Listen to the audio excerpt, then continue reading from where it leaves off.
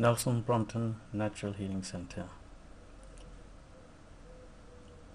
Do you suffer from constipation, diarrhea, foul-smelling stools, urine and flatulence? Do you have bad breath, strong body odors and sweat? Do people keep their distance when in your company? Are you plagued with rumbling stomach, heartburn, chest pains, persistent coughing, itching in the ears, nose and anus, hunger pains that won't go away despite eating?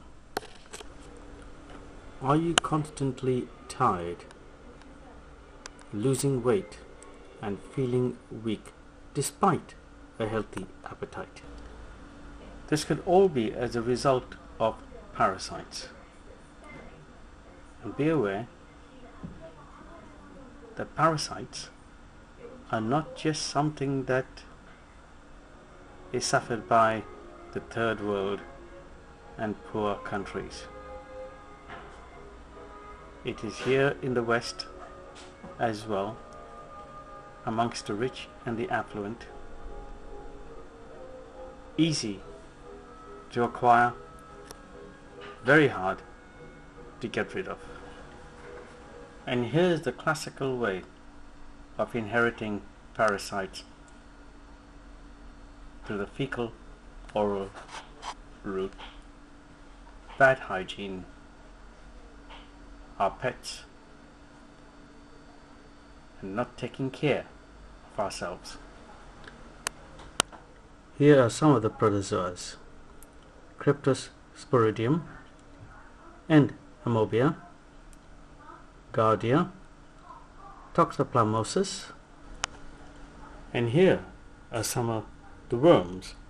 There are pinworms, hookworms, roundworms, tapeworms, and the liver fluke. This is a picture of a tapeworm. This is a picture of the liver fluke that causes a lot of problems within the body. How do you acquire them? Playing in contaminated water, near animal feces. Birds and pets have the habit of depositing their fecal matter on your carpets, your beds, sofas, and when you hoover, the parasites' eggs float in the air and you breathe them in. Once they enter your lungs and stomach, the eggs hatch out and the cycle begins. Animals and birds litter the leaves and fruits in your organic garden, which you then eat without washing them thoroughly. Another way is to walk bare feet in the garden, and through a scratch or a crack in the skin, microscopic organs soon find their way into the body. Handling raw meat and fish and not washing your hands, and then you handle raw food, fruits and vegetables, which you then consume without washing, especially your fruits and your vegetables.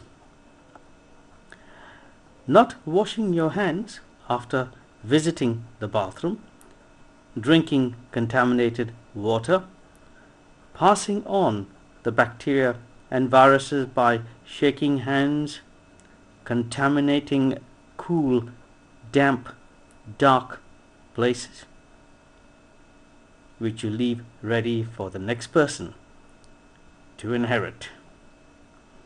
These are some of the ways you transfer parasites from one body to the other.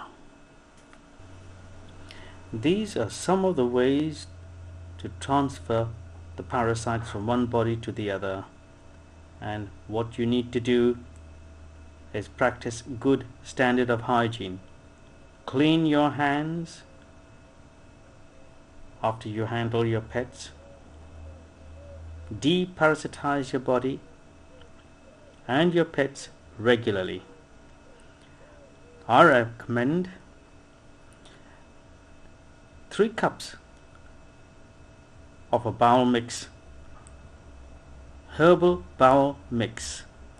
This will get rid of all the mothers, daughters and eggs of the worms and parasites in the body, including the liver fluke, which is a cause of the many ailments suffered by the human race.